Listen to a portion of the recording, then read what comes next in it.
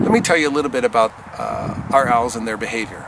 Now, the male and the female kind of disappear from this property in August and September, but they show up again in October and they do something called courting. And I'm always pretty excited to catch it on my perch camera, but they'll sing together. The male will call, and his call usually is only 4 hoots, and he says hoo hoo hoo hoo.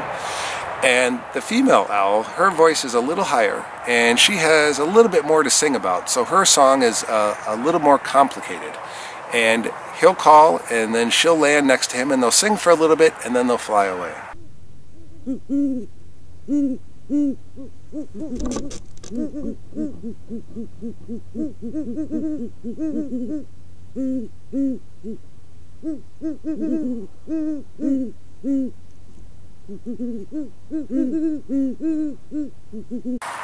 Now, about the time that the owl couple was getting ready to go on nest, a second pair of owls showed up, and I picked up what I've never caught before on my perch camera. But the 2 owls were in a different tree, and they were singing, and my couple stayed on the perch for at least over 5 minutes, and they were having like a singing contest. Here's a little bit of it. I won't play the whole thing for you, but here's some of it, and just turn your volume up and you'll be able to hear the owls in front of the camera, and if you're careful, you can hear the owls off camera also.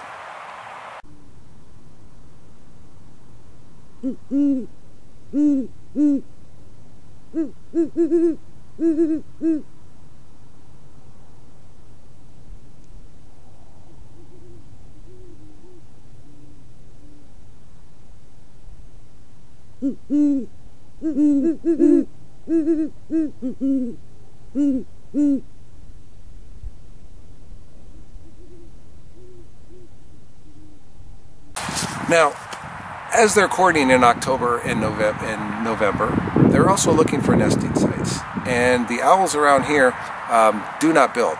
Most owls do not build their own nests, they steal. And the red-tailed hawks around here probably build what I've been told are 2 or 3 nests a year, because they're figuring the owls are going to steal one of them. And so the owls really don't care, they'll nest anywhere. I've seen owls nesting in baskets, buckets, cracks in trees. There's an owl in Oklahoma City nesting in a flower pot on the side of someone's house. Look for that one on Facebook. But owls really don't care, they just need a place to raise their young. Now, if you're a boy owl and you want to stay married to a girl owl, your main job is food. The female owl will be the only one to sit on the nest for the whole 30-day incubation period for her eggs. She cannot hunt. So the male owl will be in charge of hunting for both him and her. And food is kind of the big deal. If you don't provide enough food for the female, she will give you the heave-ho, and she'll call in another male who can keep her in the food. And I've gotten lots of videos where the male will give her food offerings and kind of say, hey look, I'm a good guy, I can catch a mouse. I'll show you a couple of those videos right now.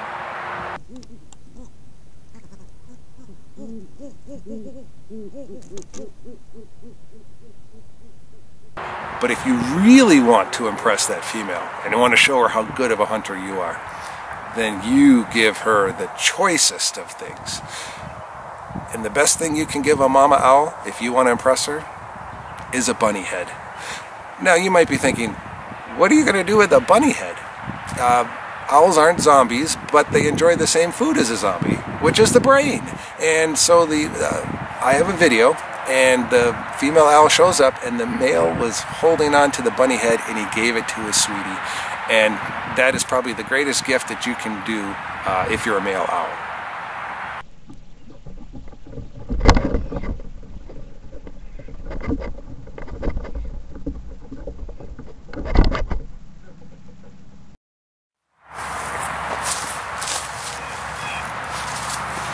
Now, our owls here usually go on nest around Valentine's Day, and this year I believe she went on the nest around the 10th of February.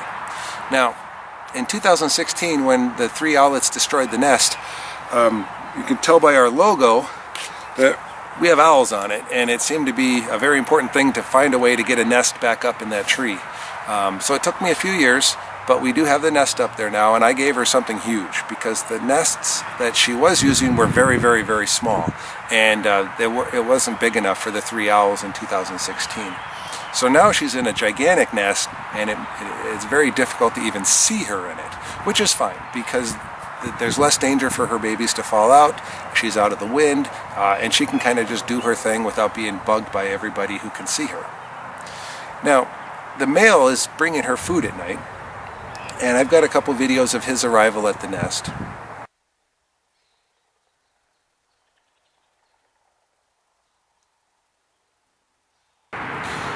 Now, in this video, I'm going to show you when Mom comes for a break, she has a bald spot.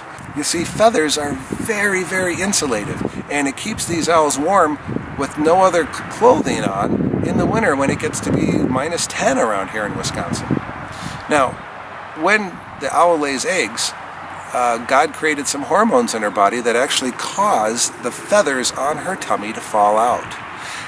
And she uses those feathers in the nest around the eggs, but God also gave her a large mass of blood vessels in that same area where there's a bald spot.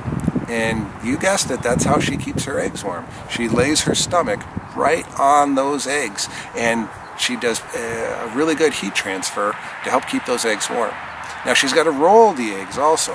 Every couple hours she's got to roll them so that the eggs, the embryos inside the owlets can develop properly. But she's got that down pat. She even has to be careful when she walks up to the nest. She has to slide her feet, because if she doesn't, she runs the risk of stepping on an egg and potentially breaking it.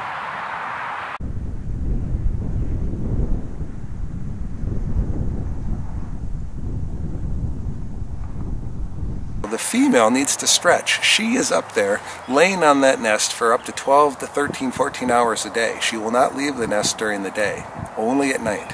And so when she gets a chance, she will visit various trees or my camera perch, and when she gets there, she's got to do the things she can't do in the nest. She takes a big poop, she scratches, she stretches, she woos, and she gets about a 5-minute break, and then it's back to those eggs, because she needs to keep them warm. Unfortunately, the male owl has no clue how to keep eggs warm. His job is only food related. So she takes about a 5-minute break, does what she's got to do, and then she gets back and she sits for 12 to 14 hours a day.